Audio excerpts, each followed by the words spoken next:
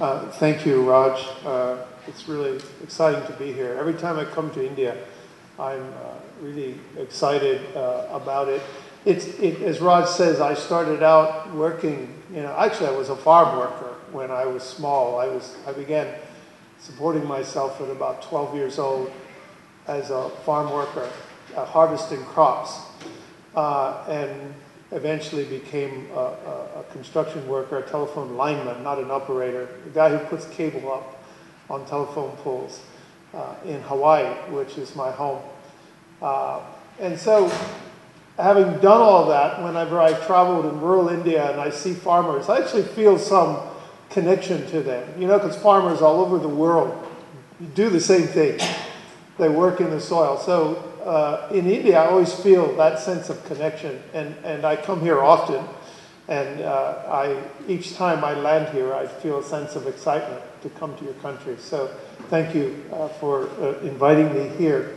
I want to say, just to spend 1 second talking about what Raj brought up, is that we were sitting in a coffee shop in Hong Kong talking about this university when it was no more than a dream.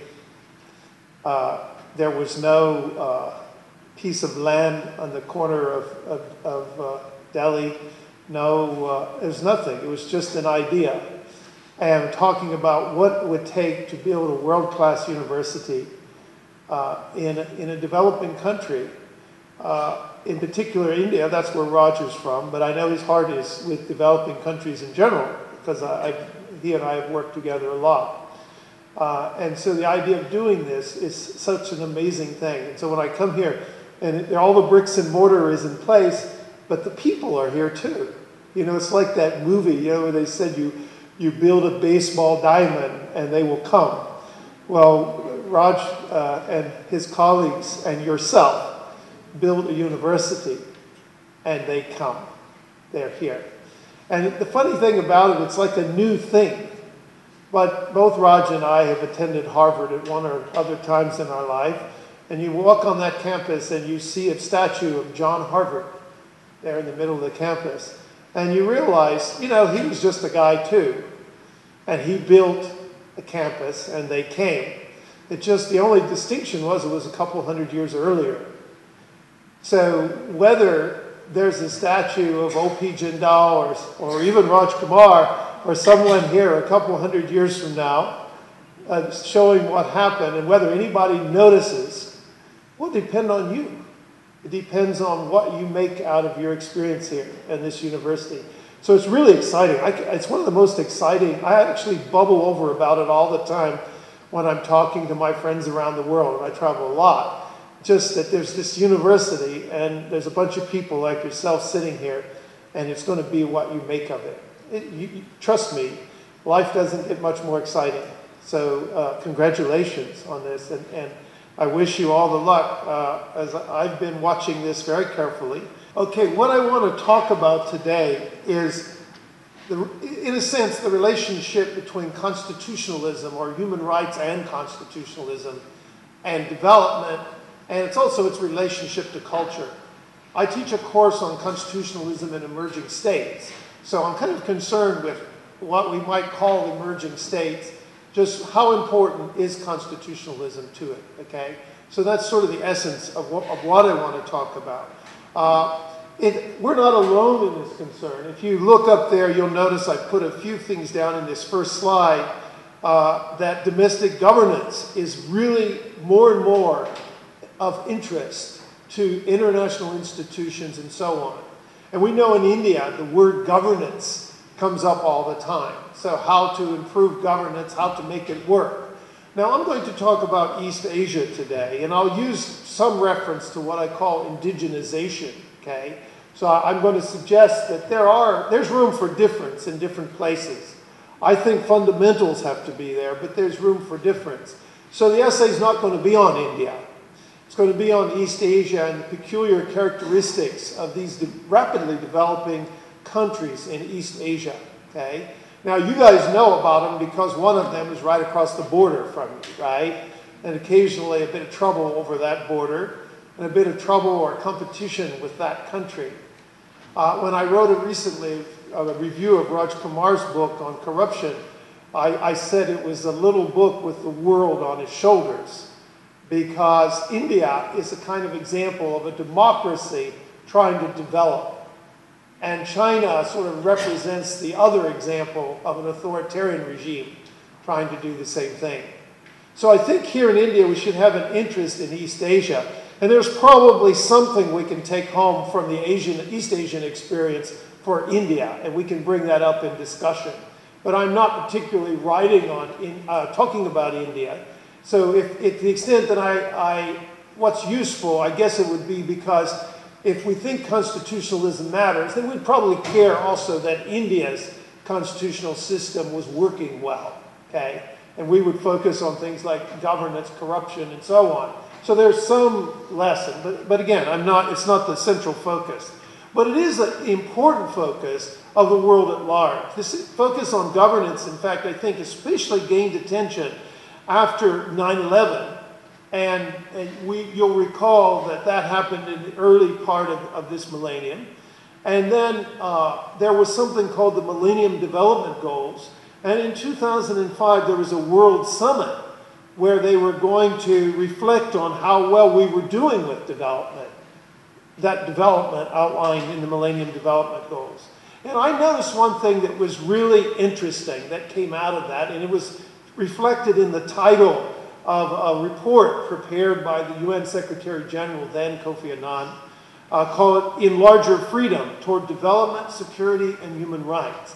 And why I bring this up here, just to start as a tease for our topic, is because to me it's interesting that now development, security, and human rights are put together. Up until very recently, a lot of times development was discussed more in terms of almost like charity, that other rich countries should help poor countries. But what you see in this title, in the second bullet point here, is that the rich countries as well are now appreciating that their own security depends on development around the world. So now it's a self-interested task. And I think in some sense that elevated it. And that was even emphasized more by the idea of responsibility to protect, which was also embodied in the World Summit outcome. Okay? And it's saying that in effect, if countries failed to protect their people, and a lot of the protection would relate to their development, problems of poverty and associated problems of violence and discord that go with it, if countries couldn't take care of that other countries would become involved, because now security of everyone is at issue. It's not just you're becoming involved because of the CNN effect, that you see it on the news and you think, oh God, these poor people, we should help them. But it's your own interest. And I kind of like that move. As a kid who was out scrabbling for a living at age 12, I never really liked charity that much. I always found it a bit demeaning of people. So how we deal with our problems of governance is first and foremost our own problem. It's something that we have to pay attention to. And I like the idea that it's something that if others are interested, they recognize that they're not all Mother Teresa, but rather they're people who have self-interest. And I like that. I actually would rather someone help me out who's self-interested, rather than, looking down on poor me and giving me something. So I kind of like all of these moves that we saw here. And what I argue in in a paper that goes with this presentation today, and it's actually, that paper is in your journal. It's, what is it, the International Affairs Journal? Yeah, it's in your Journal of International Affairs. That's why we chose this topic. It's in the inaugural issue there, that paper. And what I argue there is that the thing that most captures that is constitutionalism. That constitutionalism is this word. In fact, some of my European students in Hong Kong said, gee, I never even heard of the word constitutionalism until I came here. But here in Asia, we hear this word, right? It sort of makes constitutional law dynamic and interdisciplinary by assigning this term. Okay? So that's important. In the paper, I now focusing more sharply on East Asia, it comes in two parts.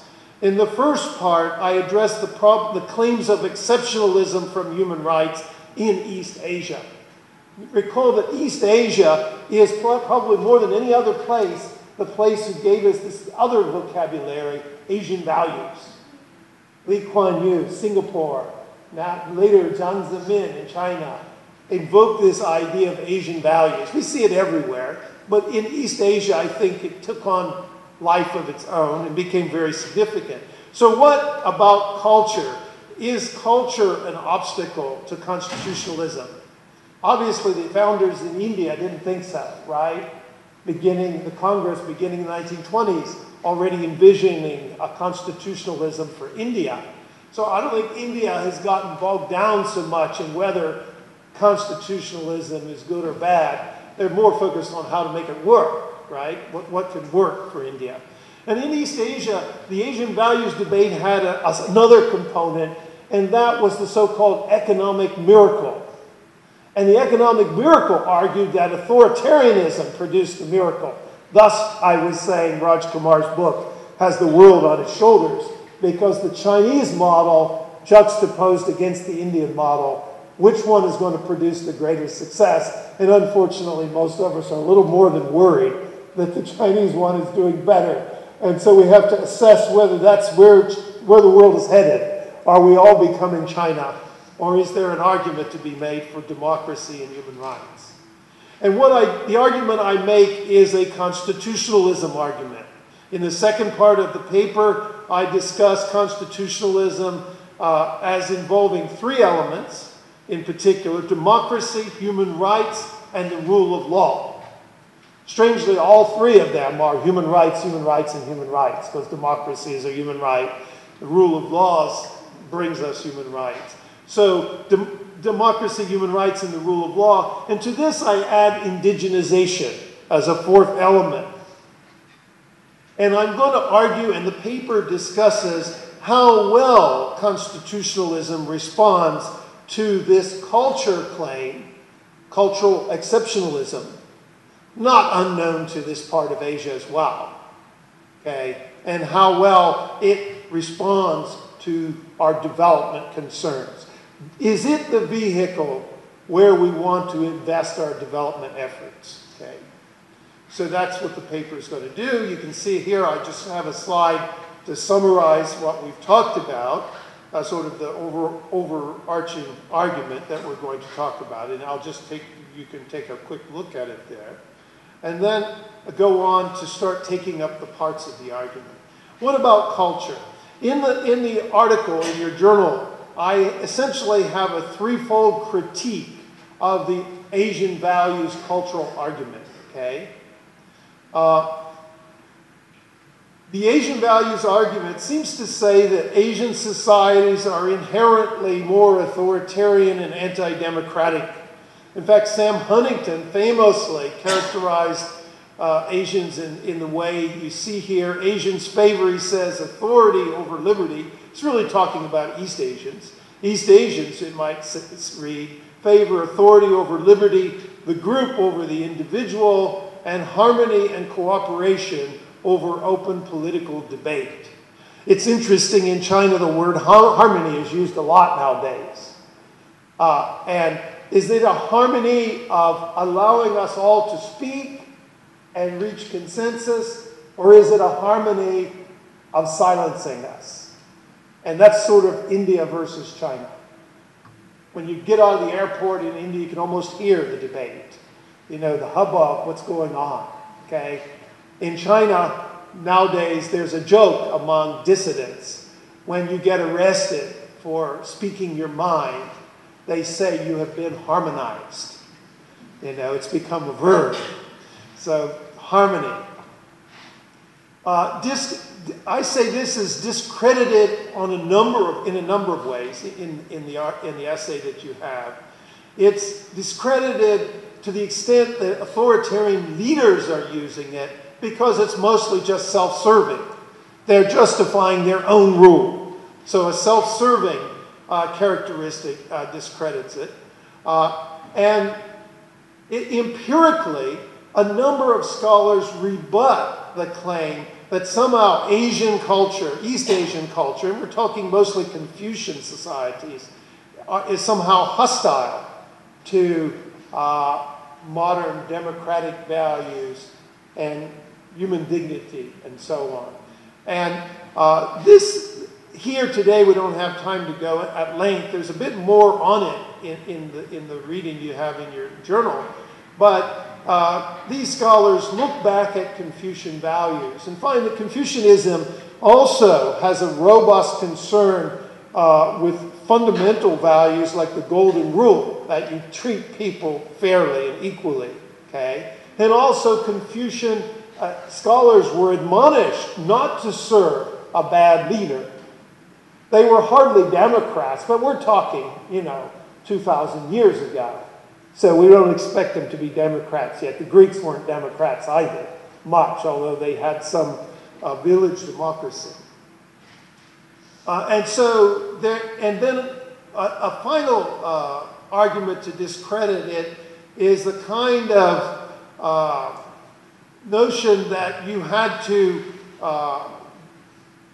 in effect, you had to satisfy certain prerequisites before you could have democracy. And this is item B here that I talk about. And the prerequisites argument says that societies aren't ready for democracy until they have something called civic culture. And that this civic culture had to be developed first, and then you would have democracy. Now, this argument has also been discredited. As you see here, the word often used is that it's tautological. That how do you develop democratic civic culture without democracy? Now, most democracies in the world didn't sit around taking opinion polls to see if the societies in question passed the democracy test. And the East Asian societies did not either.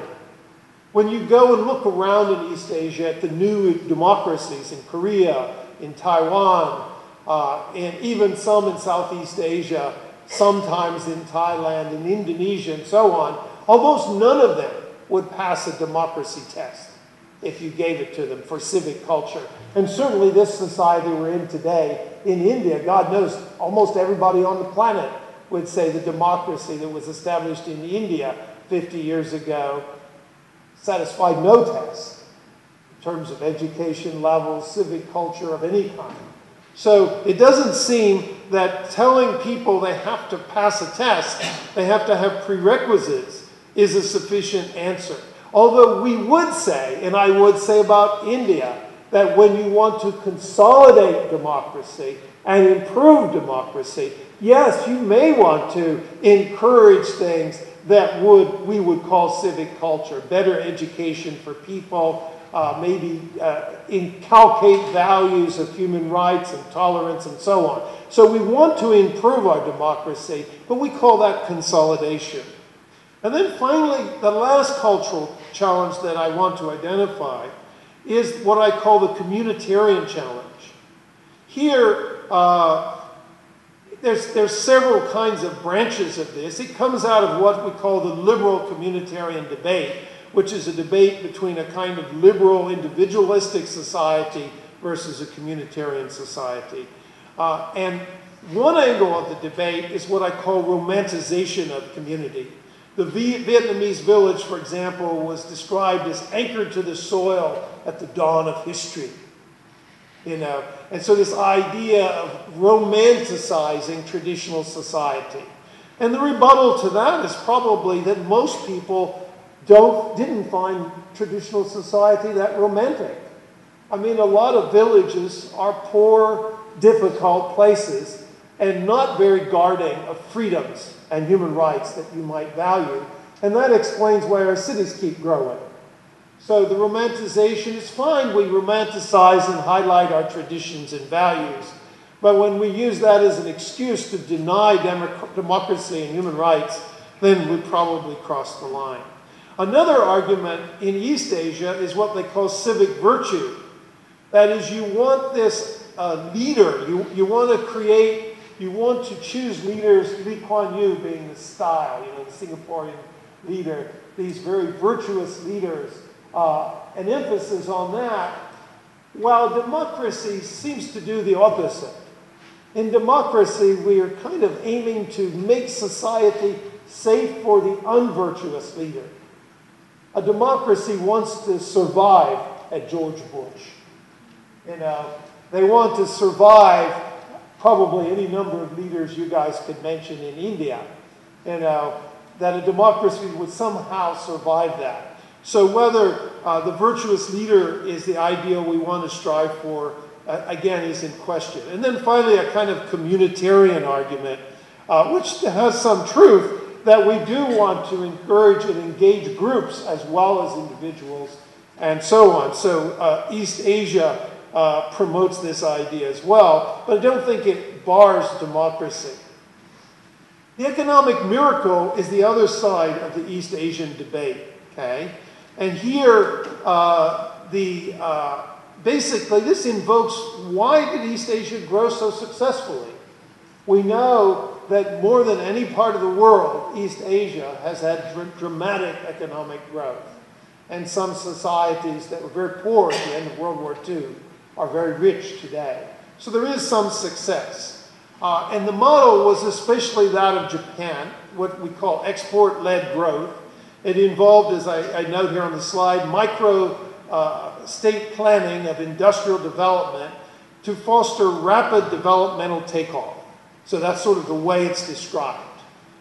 So the state government gets involved in targeting and guiding industry. It tends to repress labor. And it was symbolic of the very dramatic growth models of Japan, South Korea, and Taiwan, and today China. It argues that this kind of authoritarian guided leadership will lead to stability, predictability, and a developmentally oriented political elite. So this is the consequence of such a model. What I argue here is that authoritarian success becomes its own grave digger. While in the early stages of development, authoritarian regimes actually enjoy greater success because if the leadership is, as they want it to be, virtuous enough and not too corrupt, then it can mobilize forces to achieve economic development. And the society at that stage is usually very poor, and the workers not too demanding. They're happy, as they are in China, 180 million workers in what's called the floating population, willing to travel from the farm, as they do in India as well, to the cities to get jobs at very low wages. The problem, why it becomes its own gravedigger, is the stability it can achieve with a very compliant workforce evaporates in time as the society becomes richer and more demands are made. And in effect, the authoritarian regime becomes overloaded.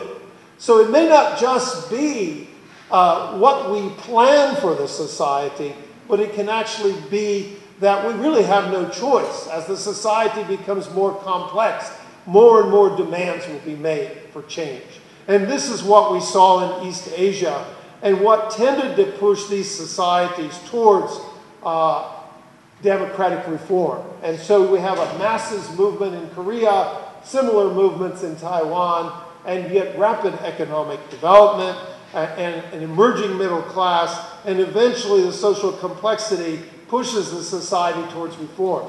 The $50 million question today, the elephant in the room, is will China defy gravity? Is China somehow the exception? It's going to manage to keep an authoritarian regime in power in spite of its rapid economic development. And that's a question we don't know the answer to yet, but there have been articles written on with literally that title, Will China Defy Gravity? Will it somehow resist the reform process that seems to emerge very quickly as the society becomes richer? Okay? So here you'll see I also talked about the financial crisis in East Asia of the late 90s and noted that societies with better developed constitutional systems seem to do better. Although China was not harmed, because China's currency was not freely traded and it was not directly affected by the financial crisis. Some in East Asia have said, aha, I know, in fact, Chinese scholars have said, I know what we can do. Let's have the rule of law with authoritarianism. Let's just go halfway there. Let's be safe. Let's not have dramatic reform, but just improve the rule of law. And Guillermo O'Donnell, a famous Latin American scholar, pointed out the problem with this argument is to how do you have the rule of law without democracy? Is the rule of law connected to democracy? Is democracy essential? And O'Donnell says the problem is the dictator is unable to make himself unable to intervene whenever it's expedient. So a dictator really has a hard time maintaining the rule of law. So as a consequence of this, I basically draw a link between constitutionalism as a way to respond to these critiques and a way forward. And here I talk about the ingredients of constitutionalism: human rights, the rule of law, and democracy, plus indigenization. And I say that this has three aspects. First is political empowerment. So political empowerment, often you and I will think of constitutionalism, we use words like checks and balances, constraints. What I want to argue is that constitutionalism isn't just a constraint, it's an empowering dimension. If we view it as a constraint only, then the new leaders may tend to say, ha-ha, we can wind up with an elected dictator like a Boris Yeltsin. That we elect, I've been elected, you judges have not. I'm not going to be constrained by you because I'm serving the people. They chose me. And in response to this, also offered by O'Donnell, is he characterizes this kind of elected leader as a Caesaristic, plebiscitarian executive. That is, democracy without constitutionalism. And what I would argue is by doing that, he fails to appreciate that democracy requires constitutionalism. It requires a vehicle for empowering the people. And constitutionalism is not just a constraint. It's an enfranchising element. It empowers people. And then the second area where I think we want to pay attention to constitutionalism is in constitution making and ongoing implementation. How is it empowering? Constitution drafting at founding moments, whether it's in India or in East Asia, tends to be a very highly active time when many people are mobilized. So not always, but in most cases, it follows a revolution or the overthrow of colonialism. So the idea of empowerment is quite evident when people sit down to draft constitutions. Now, there will be constraints. John Elster describes upstream and downstream constraints. Upstream, it may be the founders, when they set up a constitutional convention, will be very clear about what they want. And so when people meet to draft a constitution, will they follow these constraints? And downstream constraints may relate to ratification or some kind of process to approve a constitution.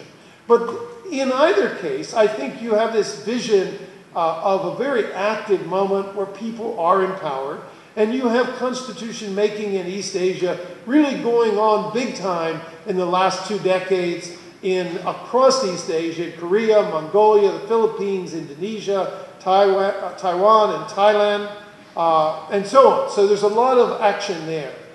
Another way that constitutionalism is empowering is in implementation. What is judicial review? Many of you here may be lawyers, and you're thinking constitutional review. Is that, again, just constraint? Or is constitutional review a process of engagement? Is it part of a living constitution? So empowerment can occur again as people pass laws, judges review them, people pass new laws, and the conversation goes on and on. So I would say ordinary constitutional implementation through the judiciary is also empowering and not just constraining. And then finally, I would like to say a third way which constitutional implementation empowers people is in what we call constitutional politics, or Bruce Ackerman at Yale would call constitutional moments. There are times when people get up on the stage and clear their voice and say, I have a dream. And people are listening to you, and you say, does he really mean it? And obviously, I have a dream is Martin Luther King. Is Martin saying this is a constitutional moment?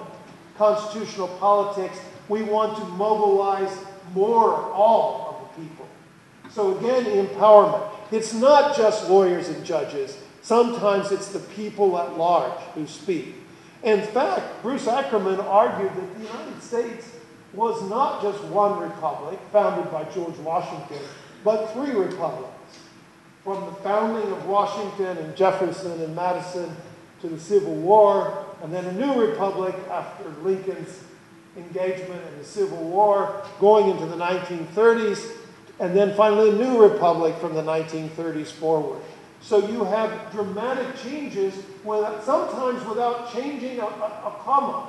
In the 1930s, nothing was done to the American Constitution. So what is the social contract with the people, and when do they change it? When are they mobilized to change it? I would say these things are what allows political culture to evolve. If people are empowered and engaged, then you can talk about political culture. And I would say these things also allow for the stability and engagement of the public. That's the goal, not simply constraint. And finally, I talk about indigenization here, and I just want to say that I think every constitution, including the one in India, is indigenous and has indigenous components. I don't care where they got the text, what they borrowed, what they wrote. The American Constitution is highly shaped by American political culture. And I generally want to say that's not bad. This is not a full cultural relativist argument, which many dictators in East Asia make, that, it's hostile, constitutional democracy is not good for our culture. But rather, it's saying that if the fundamentals are there, Aung San Suu Kyi said this. She says, as long as there are fundamentals, there's room for local institutional embodiment. So a living constitution will take on peculiar character of the society that it's in. And as long as there's certain fundamental commitments, that's probably a good thing. We wouldn't want to say that every country has to be the same. At the same time, we don't want to create exceptions so that some people are forced to live under repression and not empowered to engage in their society.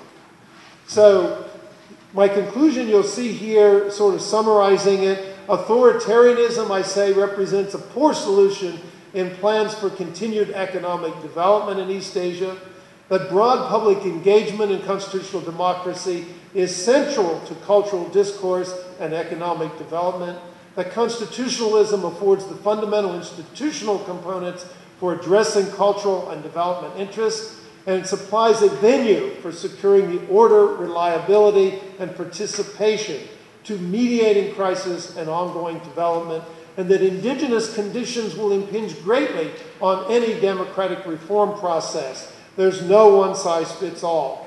These considerations represent the intersection of development and human rights in the modern democratic project. So this is a summary of it. We can discuss it. Now we've got plenty of time, I understand, at least a half an hour. And if there are questions or comments, and we can see if this has any application to India, how we might apply it in India. And I commend the article to you if you want to get more details, because this is a very abbreviated account. So thank you.